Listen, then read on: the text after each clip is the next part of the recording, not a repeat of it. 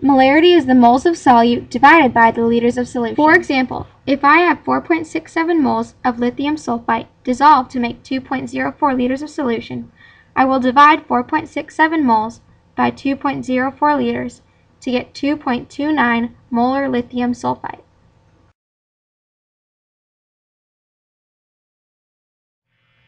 Molality is the moles of solute divided by the kilograms of solvent. For instance, if you want to know the molality of a solution of 0.25 moles of sodium hydroxide in 0.50 kilograms of water, you will divide 0.25 by 0.50 to get 0.50 molal sodium hydroxide.